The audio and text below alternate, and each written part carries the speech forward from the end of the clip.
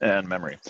So digital communication and memory, when we're talking about digital communication or digital memory, it's important to understand that computers only understand two things, on or off. So a computer is going to take a look at a bunch of information, and broken down to its simplest form, that information is either a 1 or a 0, an on or an off.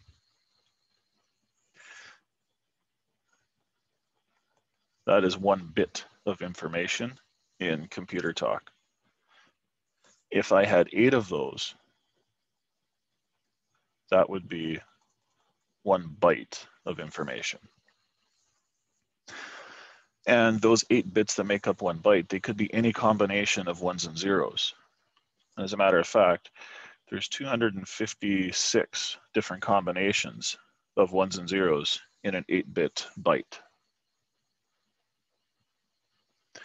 Most computers nowadays, they're not 8-bit computers anymore.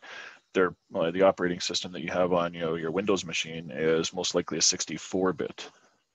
So we're dealing with a lot more information at once. But in its simplest form, 1 byte of information is 8 bits, 8 on or off signals. When it comes to getting information, a byte or a bit of information from one place to another, typically what we do is we connect devices with either serial or parallel communication cables.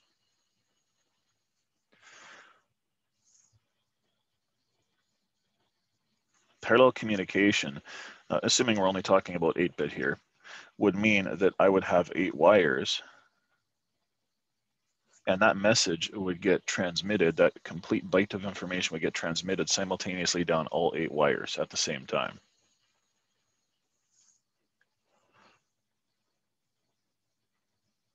If I had serial communication, that would mean I'd only have 1 wire, and I would transmit sequentially that same bit of information down 1 wire as a series of 1s and 0s. So when it comes to different types of communications, parallel would inherently be faster than serial, and yet we don't use parallel very much anymore these days. And the type of communication that we're talking about in terms of CANBUS systems is actually a form of serial communication. USB, Universal Serial Bus, is another popular one that we use. We use serial communications nowadays because the technology is good enough that we can communicate very, very rapidly, even using serial. We don't really need to use parallel for peripheral connections anyways. Typically if we're talking about on the motherboard of a computer, then it's possible that we're going to have, parallel communications between things like memories and processors and graphics cards and so forth. So to get information from one place to another, it's just ons and offs. It's just 1s and 0s. And the way we group those together and the different combinations of them make different bits of digital information. If you want to store that information,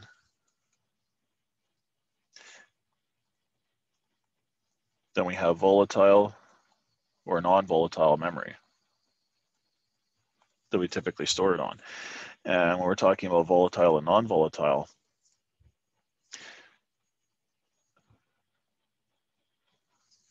different types of ROM memory or read-only memory, those are typically non-volatile memory. Volatile memory would be a type of memory where you have to have power maintained to the memory chip all the time, or else you lose whatever's stored on there. So RAM is a great example of volatile memory. It's used in pretty much every electronic device, but it's not used for long-term storage. It's a very fast type of memory. And that fast memory is used to store stuff that we need immediately between the RAM and the processor. ROM is for long-term storage. It's a slower type of memory, so we don't necessarily need to access it and have rapid access to that data, but we need to have it there when we need it. So that's what ROM is. And when it comes to ROM, in today's terminology, stuff like flash memory. okay?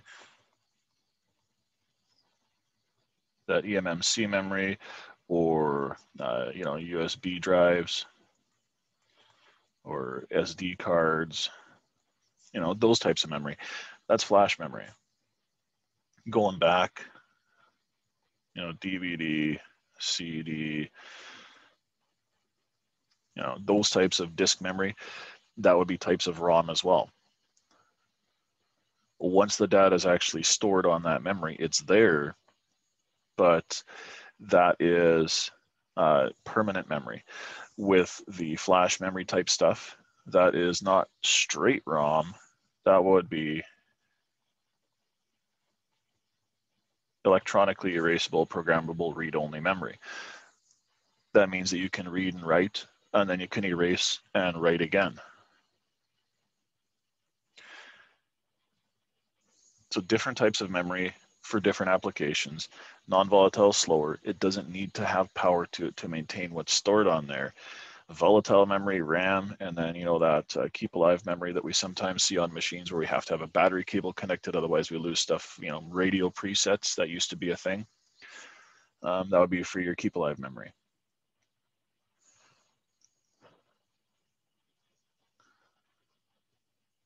So when it comes to digital communication, what it is we're actually communicating back and forth, you know, whether that be parallel or serial, we got to get that information from one place to another. And then if we need to store the memory, then we have various different types of memory we can store it in.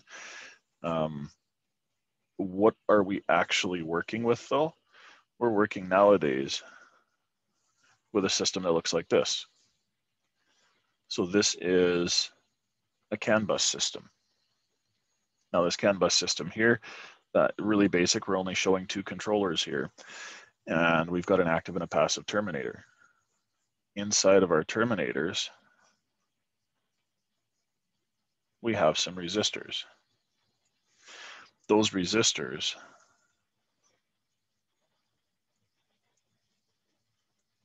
are 120 ohms.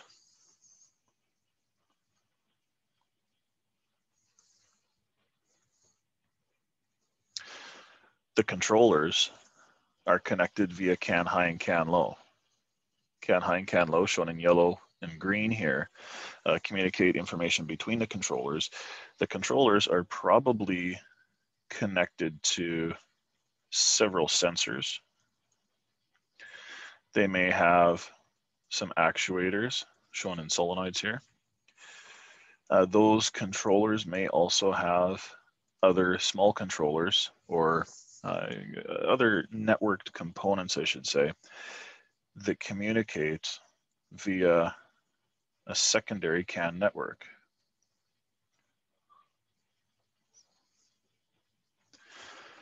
When I connect those sensors via a secondary CAN network to a main controller, that creates a subnetwork, sometimes called a LIN bus, a local interconnect network bus.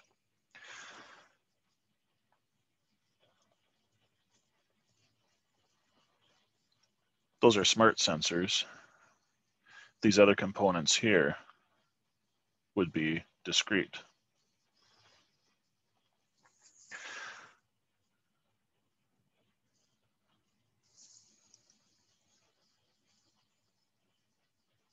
There's your LIN bus. Something else, it's not shown on this diagram, but I will add it in, is a diagnostic test connector. If you happen to be a John Deere tech, they'll call that an EDL connector. That's going to have power and ground, CAN high and CAN low connected to it. And this is the way that we can tap into the system with our laptop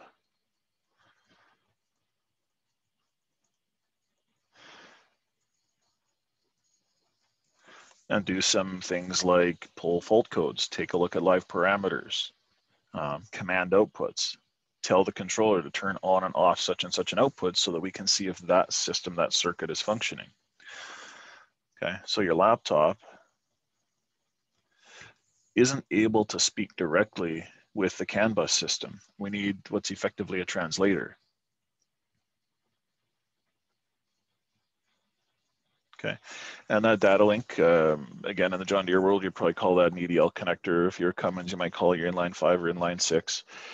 If you're a CAT guy, you might call it COM2 or COM3. But really all it is just a little box that acts like a translator, so that the computer, which is speaking on the USB, and the CANBUS, which is probably speaking on SAE-J 1939 standards, so that they can communicate.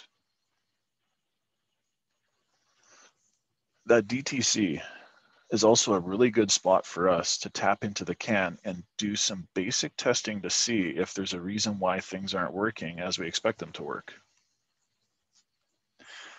One of the things that we can do is check resistance.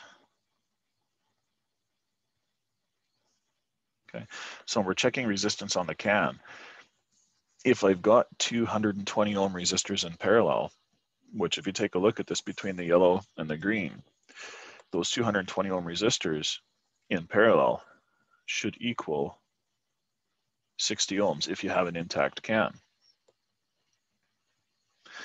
You need to know your system, because some systems are fairly small. If the physical length of the CAN isn't very long, if the number of controllers is quite few, you don't need 2 terminating resistors necessarily. In some manufacturers, they only have 1 on there. And in that case, if there's only a single resistor, then you'll see 120 ohms instead of 60. But you need to know your system, because if there was supposed to be 2 in there, but all you see is 1, you got a bad terminator, or you have it open somewhere in your CAN. Resistance is one thing, and bear in mind that when you're checking resistance, you always check resistance with the CAN powered down. And usually, I'm not going to say every time, but usually that's pins C and D on your 9-pin. But double check and see where it's coming up to it. So you check your resistance. And the resistance is one thing that tells us the CAN is good, but it's not the only thing. The other thing that we can look at is voltage. Okay, on CAN high and CAN low. The voltage on CAN high, if there's communication happening, should show something higher than whatever the carrier voltage of the CAN is. The carrier voltage on the CAN is typically 2.5 volts on CAN high and low, and then for CAN high to pull up above and CAN low to pull down below, the transceiver in the control unit is going to pull CAN high up with a quick 5 volt and pull CAN low with a quick ground. Now, because your multimeter can't respond fast enough to see that, CAN high is going to look something like 2.5 to 3.5 volts, and CAN low 1.5 to 2.5 volts. The important thing is you'll want to see a spread between them. If they're both sitting at the exact same voltage, that means there's no communication happening. So you can verify if that CAN has the potential to work by checking to see if you've got the correct resistance and seeing if you got the correct voltage. Okay. Now, sometimes your CAN still doesn't work because sometimes maybe you've got a bad controller in the system and that controller is effectively taking down the CAN. It's not letting communication happen because something has failed. So one thing that you can do is you can remove the controllers one by one from the system and see when the CAN comes back online and when the rest of the controllers come back online by disconnecting individual controllers and seeing if that helps the rest of it to wake up. That's one thing you can do. All right. So another thing that we should all bear in mind is that the tools that we use, if you've been in class with me for a little while, you know that one of the things that I always try and teach is don't trust your tools. Always verify your tools. If you're having communication issues and you're trying to communicate with the machine, one of the things that you should do is check the most suspect items. You got a USB cable and you got the cable between your EDL connector, your comlink adapter there. Those cables, if you think about how those typically get handled in the toolbox, you've got that data link And then you've got that long USB cable that usually gets wrapped around it, or that thing gets slammed on the door and broken, or it's sitting on, some tracks or something, somebody steps on it, crushes the wires inside. If you're having trouble getting your laptop to connect to the machine, check the cables on your comm adapter first.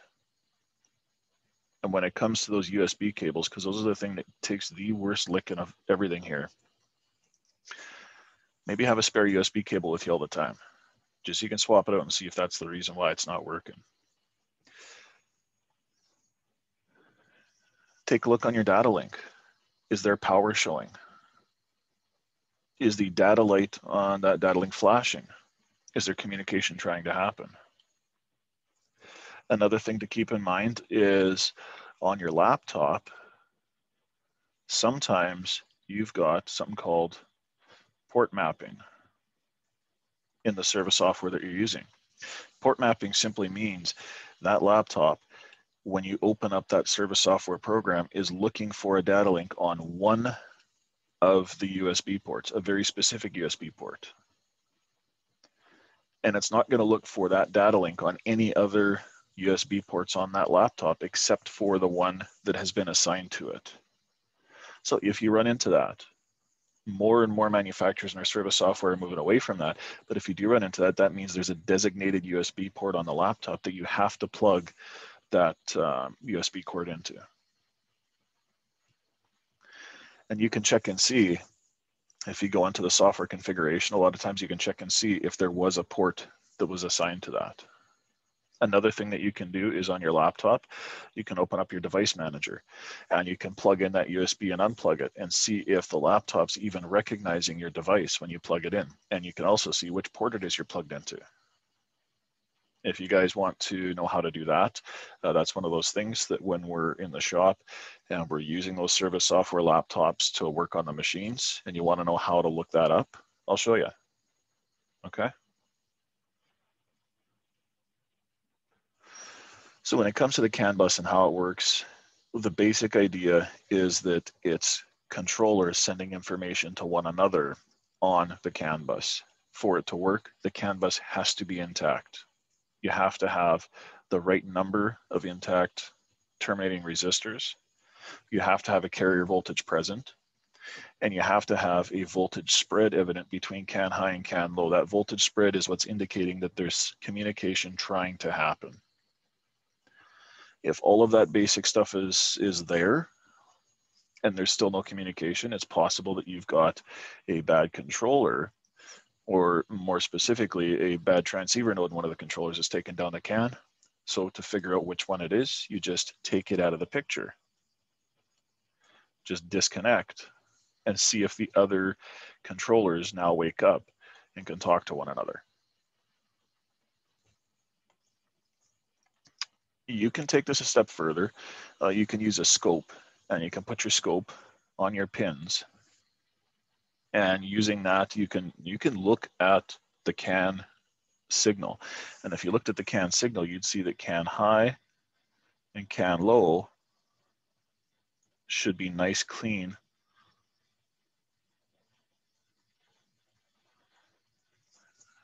It should be nice, clean digital signals traveling down those wires in unison. All right. So CAN high would be pulling above 2.5, CAN low would be pulling below 2.5, and this right here would be 2.5 volts in the middle. On a scope, this is what you'd want to see. But if you saw something that looked like this on CAN high, but CAN low is a nice clean signal, you would know there's a problem with the CAN.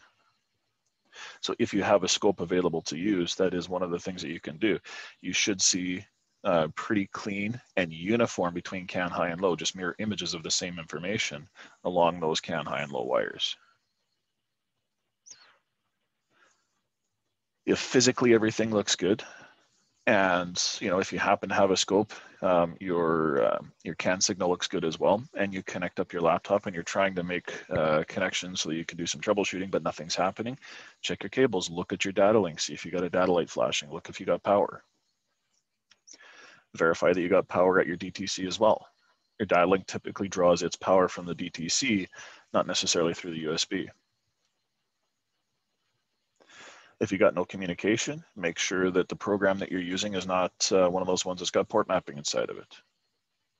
If it doesn't, then which USB port you're plugged into shouldn't matter. Check and see if your cables are good. Check and see if your data link is good, that kind of stuff, okay? So there we have a pretty good overview of everything we expect to see in the CAN, how to test it, how memory and communication actually works, and what to do with our service software.